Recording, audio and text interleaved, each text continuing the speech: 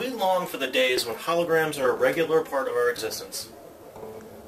Right now, the best holograms are creatively projected on solid objects. The closest we've ever gotten to a Princess Leia-style hologram is by using streams of mist to project images on. Help me, Obi-Wan Kenobi. The future is now.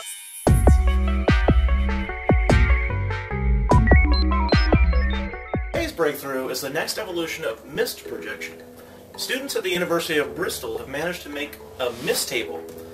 This MisTable can project a shape in 3 dimensions very accurately using exceptionally thin fog. The screen is actually a box that multiple people can stand around. It allows for collaborative games and interactions with the images inside of the cube. Cameras in the MisTable are able to detect and track a hand that is inserted into the projected images. The users can tilt, slide, spin the projection in 3 dimensions.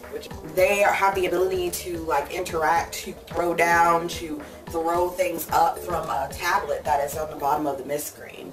And they have the ability to see images in 3 dimensions. And actually the cameras are a really big evolution in this technology. They can sense and project the image so evenly across the Mist plane. The MisTable I was amazed at the software, the ability for it to actually detect everything in 3-dimensional space. Yeah. Like we said, it's very accurate. Like you can put your finger inside and it'll put a 3-dimensional circle all the way around your finger. Yeah. Like what they do with hockey pucks and things like that in sports. Yeah. You know exactly what you're pointing at where, and other people can see it in 3 dimensions at the same time. It's really, really awesome. Yeah.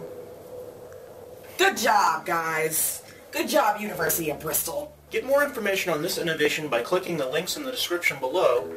Like and subscribe, and we'll see you in the future.